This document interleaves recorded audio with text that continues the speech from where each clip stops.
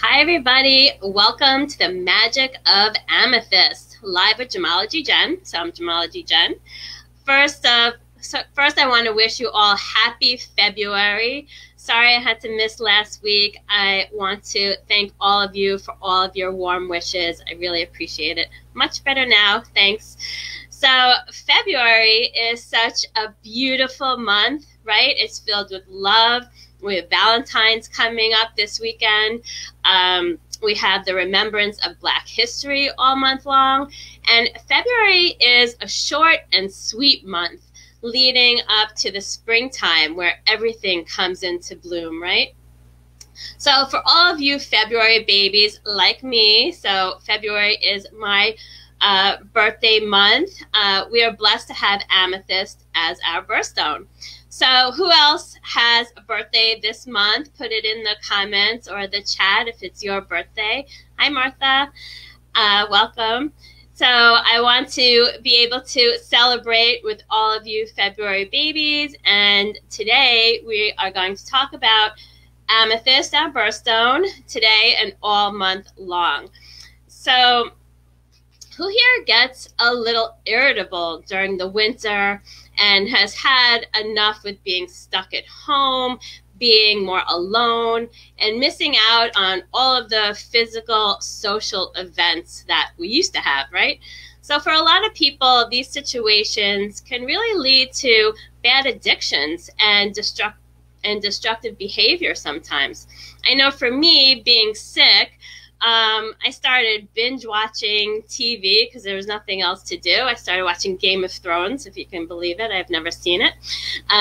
So now that I'm better, it's kind of hard to get back into what was my normal activities of working out and eating well. So for a week and a half or whatever that I was doing nothing, kind of put me into like a bad routine, right?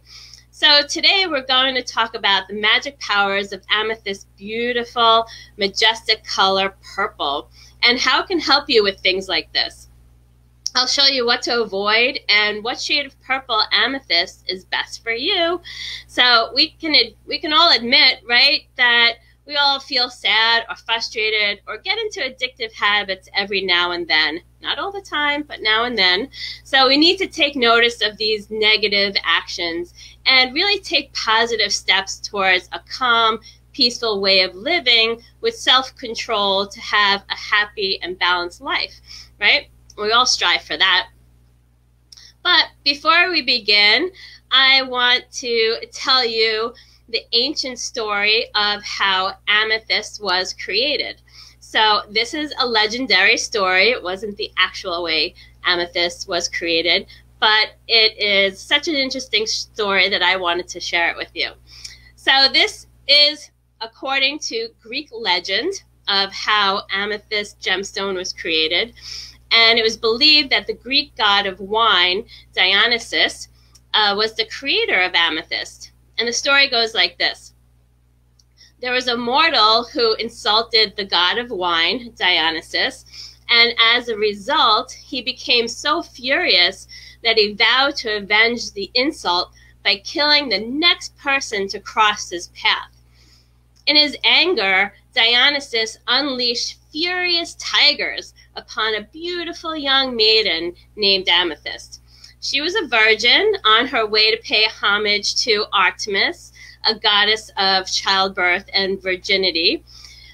Yet in the very instant the tigers leaped, Artemis protected the young maiden by turning her into a statue of pure white crystal quartz. So when Dionysus realized what had happened in his drunken state, he felt such remorse for his actions, and his tears dripped into his goblet of red wine. The goblet then overturned, and the red wine spilled all over the white rock crystal statue, and it saturated it until it became pure purple quartz that is now known as amethyst. So this is why amethyst is known for having the power to prevent the effects of alcohol, and is part of amethyst meaning even today. And it's also believed that that's where amethyst got its color from. But we'll talk about that a little bit more because it's more scientific than that. But this is more romantic, right? So the name amethyst derives from the Greek word amethystos, which means a remedy against drunkenness. So a benefit that has long been associated with the purple amethyst birthstone. So today amethyst means that one appreciates the need for moderation in all things, enforcing the need for balance and not overindulgence. So is there anyone here that suffers from any kind of overindulgence? I'm sure a lot of us do once in a while, but we don't want to make a big habit of overindulging too much, right? Because too much of anything can be very harmful. And this is one reason why the powers of amethyst are so important. So if you have an addictive personality to food or drink or cigarettes or even work, or maybe obsessively on social media, then wearing an amethyst can help you keep all of these dependencies in balance for a healthier lifestyle with less emotional and mental anxieties. So now that we know how amethyst came to be and some of its meanings, let's talk about the powers of amethyst color purple. So who here loves the color purple? So not the powerful movie, but the actual color, like my sweater. I'm wearing purple for you guys. And so I really love the color purple, not just because it's part of my birthstone, but it's just a very pleasing color to me. So if you love the color purple, let me know why you love it. How does purple make you feel? So with colors, each of the colors of the rainbow have very different vibrational energies that affect each of us emotionally and psychologically. And purple is at the top, so it's a great mood enhancer. But to understand how great amethyst is, we need to talk about the different shades of purple and how it can influence you differently, because some have positive influences and some have negative influences. And I want to let you know which you need more of and which to avoid. So amethyst can range from, I'll show you the slide. Amethyst can range from a light lilac to a rich, intense royal purple to a very dark purple. So which one of these colors do you think we need to avoid? If you said dark purple, you would be right, because this shade of amethyst has more of a negative influence. It creates a feeling of sadness and frustration. So you want to be careful on how much you surround yourself with this color, because it can sometimes make you feel like the walls are closing in on you and there's no way out. So it puts you into a kind of depression or a funk that things aren't going to get better. So if you want to paint your room or something like that, maybe you can paint one wall, but don't paint the whole thing that dark, dark purple. And this is like a dark purple that's close to black. So if you have too much of this dark purple, it can make you a little bit irritable and maybe you act a little bit arrogant. So you might become more impatient with the people around you. You may also experience having an uncaring attitude and negative feelings. So you may have less empathy toward other people. So stay away from the negativity of dark purple if you have tendencies of feeling sad, frustrated, or irritable. It will only make it worse. So now we're going to talk about the other color of purples that is happier and have more positive connotations. And this will affect your emotions, your spiritual side, and your actions in a more positive way. So does anyone know how amethyst actually gets its color besides spilling red wine on colorless quartz, like the Greek gods and the Greek legends said? So in reality, amethyst gets its color from irradiation and iron impurities that are natural in the earth. So it's naturally occurring irradiation, and when those iron impurities are present, you get that nice color purple.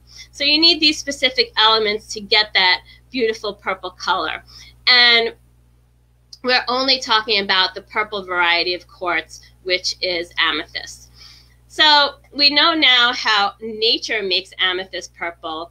Who here knows how we make purple? I know you all know how we make purple because we learned it when we were kids, right? Mixing paints and coloring with those 4 basic colors. You'd go to a restaurant and they give you something to draw on, and they give you those basic red, yellow, green, and blue crayons, right?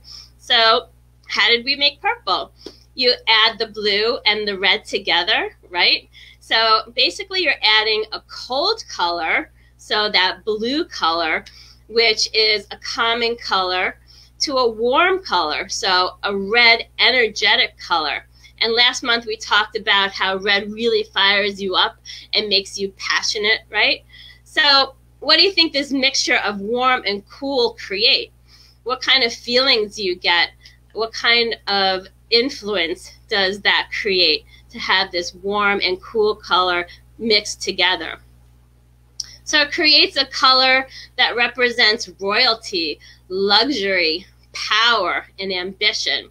And it also represents meanings of devotion, peace, pride, mystery, independence, and magic. So when you think of purple, you see that a lot in magic shows and in all things that are mystical, right? So how does the color purple affect you physically? So let's talk about how the different colors purples affect you. So the pure purple, so equal amounts of red and blue, they can have a calming effect over your mind and your nerves. So you'll be more on an even keel and calmer. It can trigger creativity. So it's a great color for a room of your house. So unlike the dark purple, this one you can paint a whole room this pure purple color, because also it is the color of imagination. So when you think of rainbow purple, you think of rainbows and unicorns, where imagination lives, especially for little girls. Every little girl loves purple. So if you want to be more imaginative, you want to surround yourself with this color. Spiritually, pure purple represents passion, a deep connection to your higher self so that you can become your best self. It's associated with the third eye chakra, so you can have more focus on the things you want to accomplish. And it helps you feel more fulfilled, and it gives you more vitality in your life. It gives you that feeling of more zest for life. So you have a nice, rich, satisfying life, and you're closer to that self-actualization that we all strive for. So all of which help align your spiritual side and your physical side with the whole of the universe. So you feel like you and the universe are actually one. The lighter color purple, kind of like this shade, affects women more on emotional level. So this color helps women connect with their feminine delicacy and energy. So it's a more soft and sweet color. It feels very fragrant, and it's more sweet and it's more feminine. It also gives women more romantic feelings and gets them in the mood for romance. And lastly, it gives you feelings of nostalgia, reminiscing about the past, things you're grateful for, and all of the people that you love. Lastly, we have bright purple, and this has always been associated with the richness and royal ranks. So throughout history, you'll see the most influential royalties and high clergy wearing these luxurious purple robes, right? So you'll also see these royals and clergy wearing purple amethyst jewelry on their body and on their clothing, so on their robes or their crowns or anything that they wear.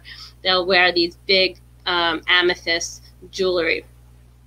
So whoever's feeling anxiety or anxiousness, lonely, connected to yourself. You want to add some purple, either pure purple, light or bright purple in your life to feel more calm, creative, fulfilled, and majestic, and also be in balance so you can keep those overindulgences at bay, right? So back to my workouts, back to eating healthy, back to being healthy. So I'm thankful for that.